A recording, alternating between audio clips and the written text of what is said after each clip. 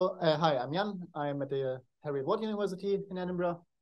And for a while now, I've been sitting on this new framework in Isabelle. So just first to get everyone on the same spot, what is a binder?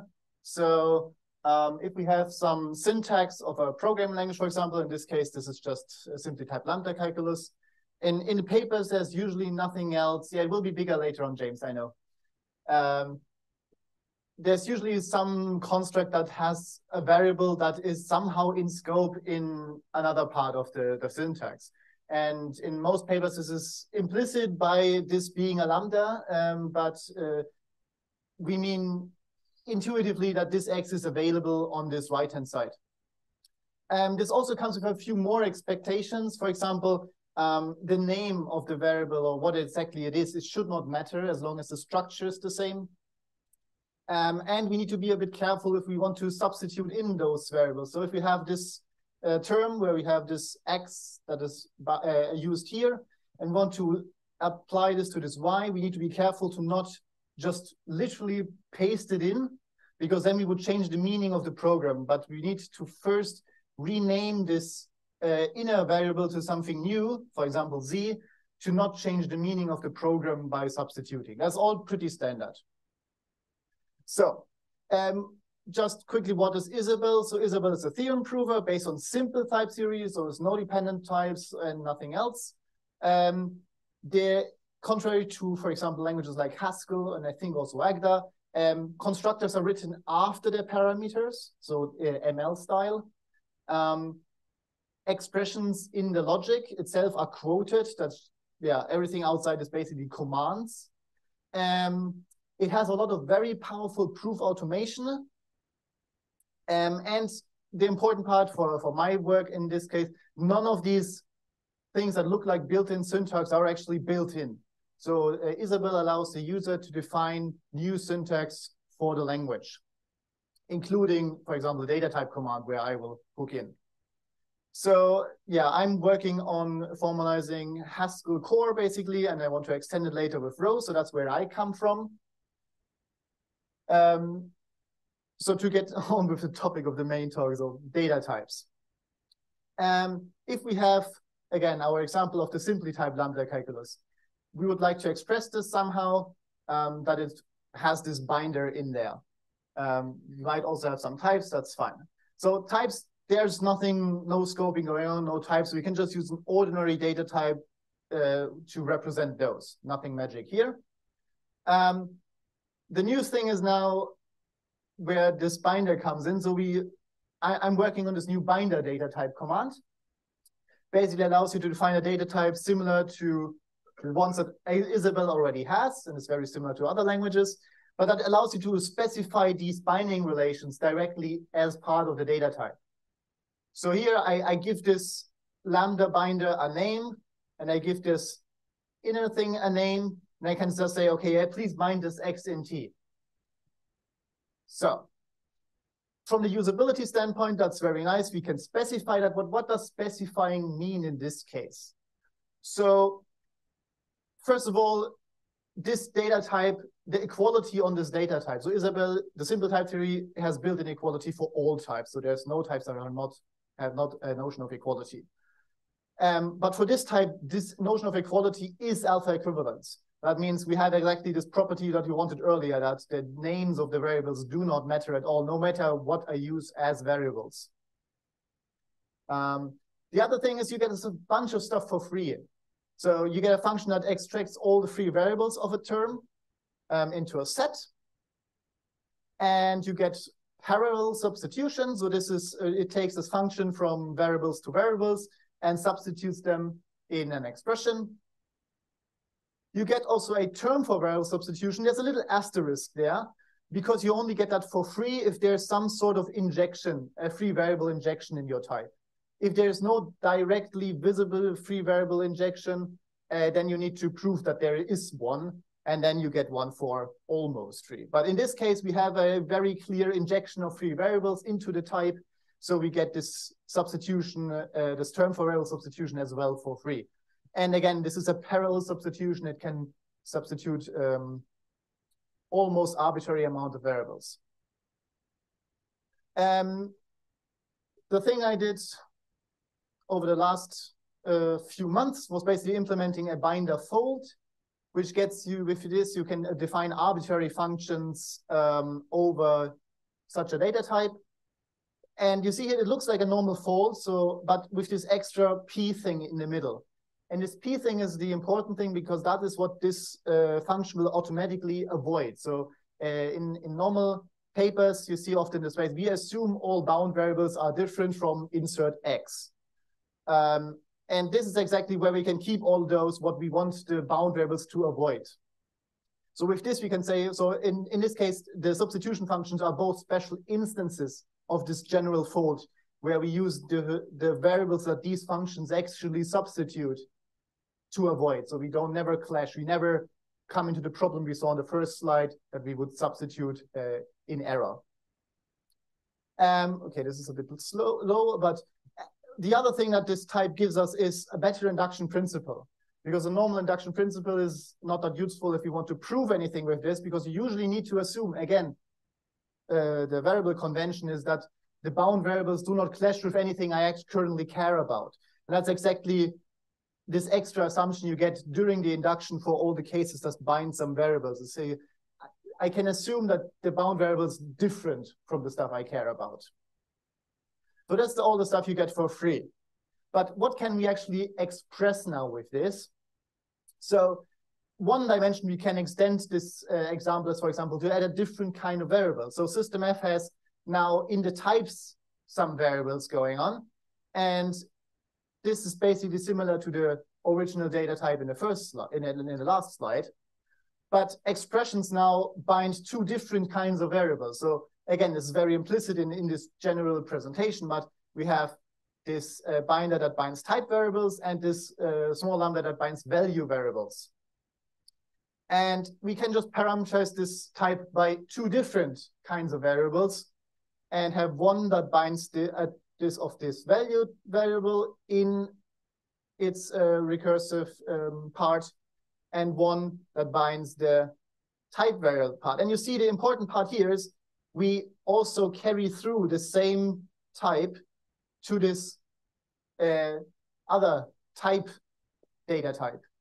So this way, the variable that is bound will also be available in, for example, this term here.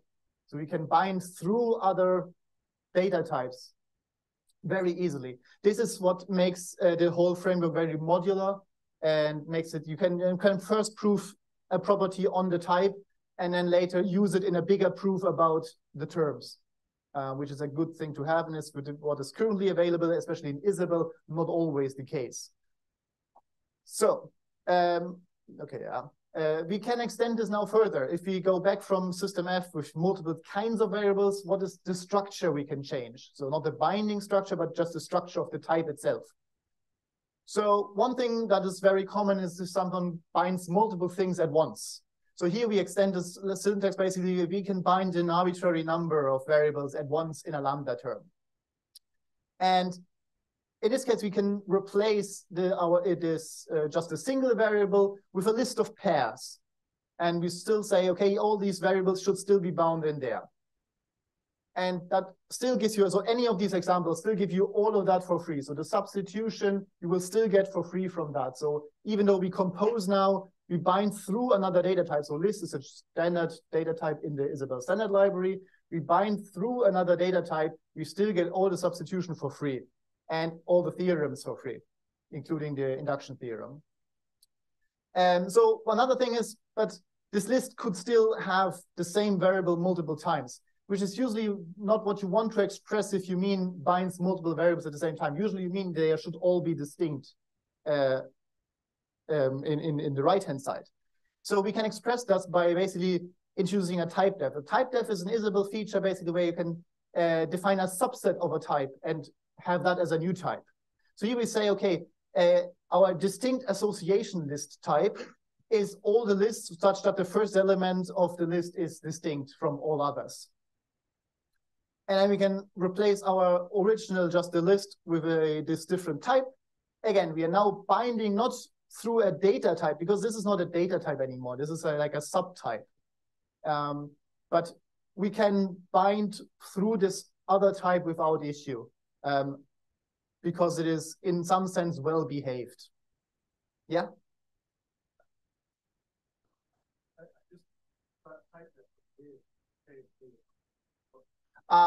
Yeah, sorry, I should have had here a type annotation that says KV. So basically here, this KV pair list. Sorry, yeah, there should be a type annotation on this access that this is a list of pairs such that the first element is distinct. Yeah, good point. Sorry.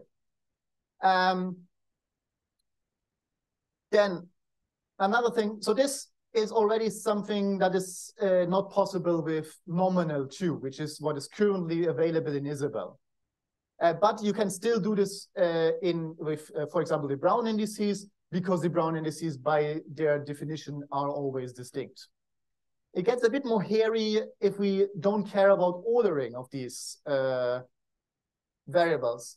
So in this framework, we can just say, okay, yeah, instead of binding a list of things, we can define, in this case, a finite set of these things. And the same trick with the subtypes. So if we want distinct variables, we can do the same subtype trick again. No problem. Yeah, anything that is changing orders around is a bit hairy with the Brown, in my experience. Another thing that is also not possible in nominal is if we want to have, for example, n-ary application, not just binary application. It works exactly how you would expect. We say, okay, instead of just having a single expression, we extend it for a list of expression, and then say, okay, for all of these, we bind this in all of these. Well, this shouldn't be, oh, this isn't the wrong thing. This should be here. Disregard this. So assuming we have a lambda that has multiple bodies, this would be a lambda with multiple bodies. Otherwise, we put the list in the application case, of course. But yeah, this would still be a valid definition. It would just not be the definition that corresponds to this thing up here. So the one thing that's very annoying about nominal 2 at the moment, one of the reasons that prompted this development is that's really nominal cannot recurse through other data types, which means you need to unfold them all basically into a mutual recursion, defining a type that is isomorphic to list, but mutually recursive with this type. So that means also that you lose all the theorems that are already in a standard library about lists, because it's not a list. It's just something isomorphic to one. With this, you can just directly express what you wanted to express in the beginning. But even the binding structure. So far, we have only simple binding structures where something is bound in some other part. LedRec is a bit more interesting because we bind recursively. All of them are bound in all of them here. And at the same time, in the right-hand side of this LedRec as well. So we can still select in, yeah, there's a LedRec. We can still select inside even other types to express this binding relation. As far as I know, given these annotations, we can pretty much express any arbitrary binding pattern that we would like to express. Yeah. So the one big thing that we extend upon is that this is not limited to finite syntax. So everything we've seen before was just normal data types with finite syntax. We can go beyond that. And in this case, it's just as easy, for example, as to say, okay, we bind not a finite set of variables, but we just bound it, so bounded by some cardinal. We could, for example, bind countably many variables or uncountably many variables, as long as there's some cardinal that bounds the set. And the same here for this list of things we bind. We could use this L-list type, which stands for lazy list, which we use a normal Isabelle codata type for. So codata type is an infinite, well, in this case, a possibly infinite list. We could also use a stream, depending on our formalization, that is possibly infinite. And we can nest that and recurse through it just how we did with normal data types. So we can freely mix and match data types and codata types. In fact, while we are working on, well, as an example case study, working on a formalization of this paper, which defines an infinite lambda calculus. Well, not an infinite lambda calculus, but a lambda calculus binds basically infinitely many variables with some specifics. And there's this feature is necessary to be able to express this directly. Because as we found out, there are some mistakes in this paper that comes from this hairy distinction between what is infinite and what is not infinite, and where you need to be really careful about substitution, for example, that you do not substitute too much or too little. Again, there's a little asterisk here. So there's nothing, we could still also define our whole type to be infinitely deep. So this type here is infinitely wide because the list has any animals, but our depth of the syntax tree is still finite. We can also have something that is infinitely deep. So basically a Böhm tree with bindings. The asterisk is there that this is currently not, well, the type is implemented, but you cannot define any functions on it currently. So the co-recursor is not implemented yet. So you can define the type, but you cannot do anything including substitution. So it's kind of useless at the moment. So at the moment, you can do this, nesting or existing normal co-data types in your type and bind through and recurse through them. You cannot really do infinitely deep stuff that is to be done, but it's totally possible with the framework. So part 2 of this, so let's just ask you questions now for this first part. Yes? Thanks. So you showed us a whole series of different binding styles that you could capture, you know, a single variable, list of variables, and so on. I was a bit unclear as to whether the Isabelle you were showing us, was this a series of different uses of one principle, or was it a series of separate cases that you've implemented in your framework to cover all these different styles? So, and if it's the latter, are you sure you've got them all? No. So internally, this is all the same thing. Basically, the data types are similar to the normal Isabelle data types, are fixed points of functors, and the binding part is a bit more structured to the functor. But all of these is basically just how we choose the functor, basically, but it's all the same thing in the end. So relating to that, yeah, I'm wondering well, what the scope of this is, how far it extends. There was a paper at ESOP 2015 called A Theory of Name Resolution or something, best paper at ESOP 2015. And they covered all kinds of weird and wonderful binding and scoping constructs.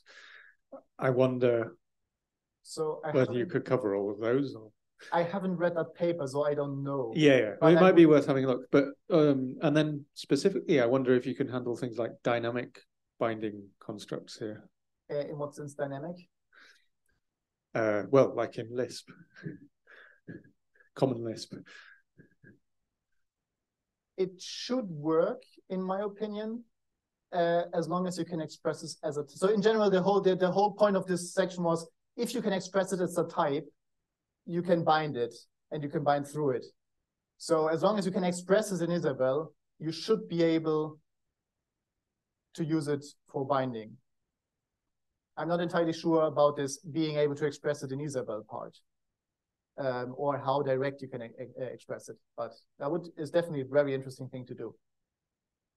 All right. So related to this, so now we have data types, but usually for proofs, we need more than just data types. Yeah, that's great. We usually work on some inductively or possibly co-inductively defined predicates to work on those types, to give them meaning and semantics. So going back to the simply typed lambda calculus, usually, for example, we want to present some this predicate for typing. So when is a term well typed? And you see here that in these predicates, naturally, of course, there will be binders popping up, just given that we are using types that have binders.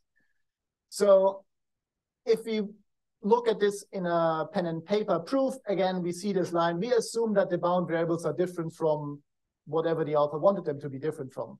But we are in a theorem proof, we need to prove that this is possible. So the second part of our work is basically identifying how and when we can improve the inductive predicate, the induction theorem that naturally arises from these rules.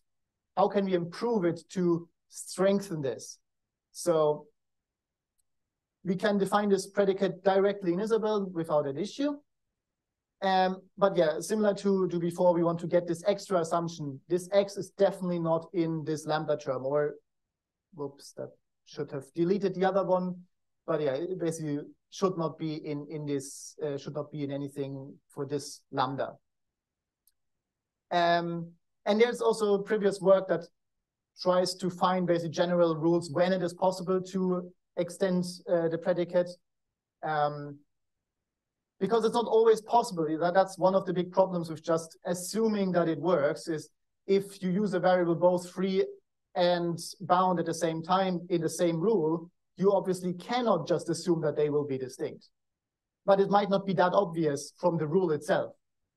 So this paper by Urban, Berghofer, and Norris tried to find a general rule when it's possible to do that and how to do it. And the problem is they are looking at the specific syntactic format of these introduction rules. So basically looking at giving a specific syntactic criteria when these assumptions are valid or when it's possible to do so. The problem with that is, if, for example, completely eliminates the ability to use higher order relators. So if you have a list of something, you want to use a list relator to relate over all elements of the list. And that immediately prevents that. So what we have been doing, of course, it doesn't go away. Well, wonderful. We have been doing is having just a simple semantic approach to this problem based again on the fixed point that is underneath this inductive predicate.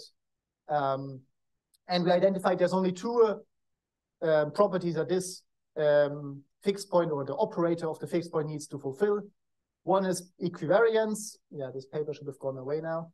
Equivariance basically just means you can move a renaming into the function. So if I have a sum bijection f that renames variables and I call f of g of x, it should be the same as g of f of x.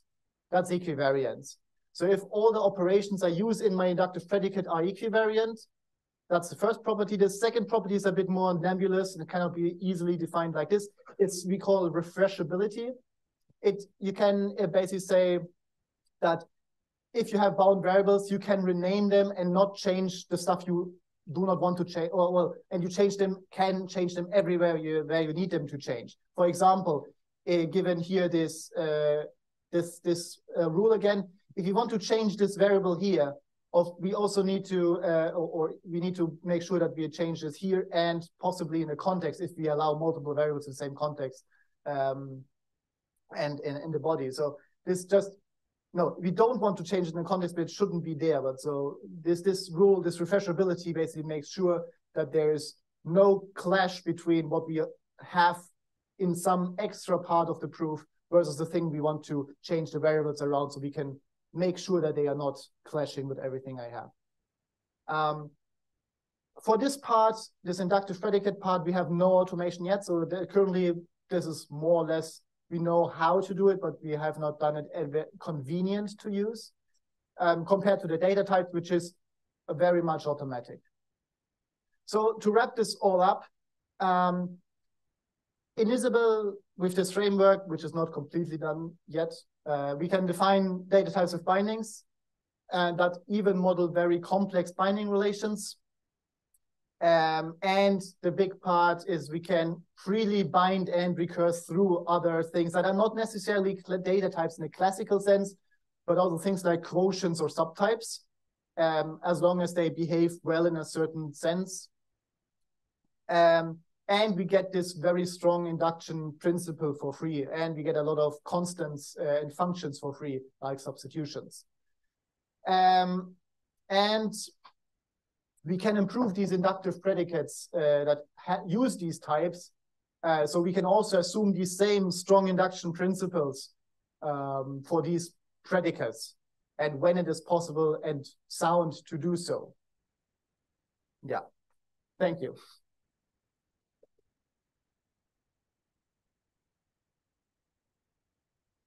Any questions? Oh, question immediately. Thank you for the talk.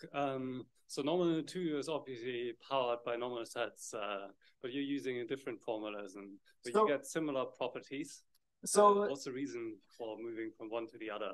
It's more how you view the thing. So you could state the same talk in terms of nominal sets. And the thing is, it's inspired by nominal logic, but it's not directly an implementation of nominal logic.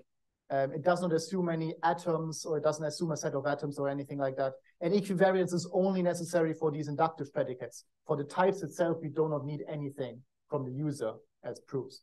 But yeah, so for example, we are currently preparing a paper to be submitted at LIX. And there we are formulating, well, viewing it through the lens of nominal sets, basically. So can I ask a clarifying thing? So is this a sort of foundation independent in the sense of like representation of the variable independent? Yeah, so what you saw in all the code is that we left the type of variables unspecified, so it was just a parameter to the type. You can choose any type that is big enough. So if you have a finite syntax, you need some type that is countable. So for finite syntax, for example, natural numbers you can use as variables, or strings, both of them are fine. But if you get into stuff like code data types, we need to make sure that you have enough variables to substitute, so you always have fresh variables. So if you have an infinite type, we could use up all natural numbers, so we can't get fresh natural numbers to substitute in.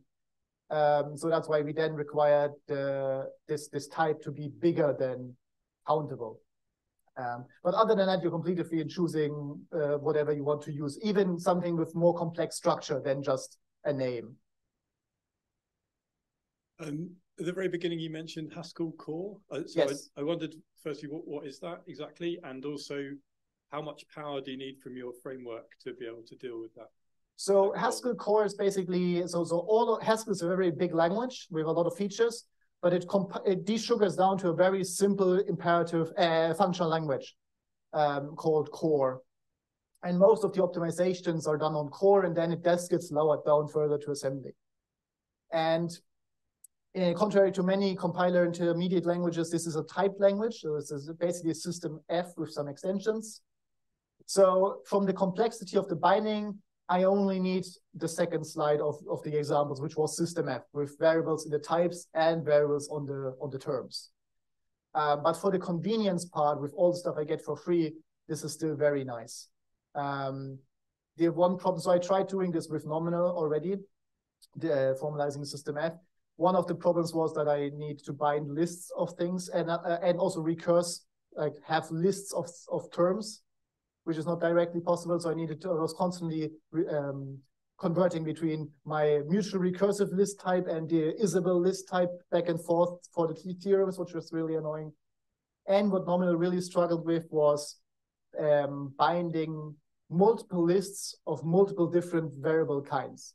So for example, for case expressions in system F, you first bind a list of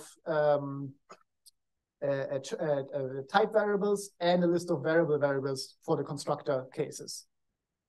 And nominal had problems because it basically had to mesh all of them together into one list, and then you manually needed to put them, filter them out into two different lists again, because in a nominal 2 implementation, there's only ever one binder that binds a list of things, which is very limiting. And this is not limited to this as well. So the structure is all in the type itself. Oh, so you've got the power already in the framework then? Yeah. The framework is, yeah. Okay, thank you. Okay, and let's thank Jan again. Thank you.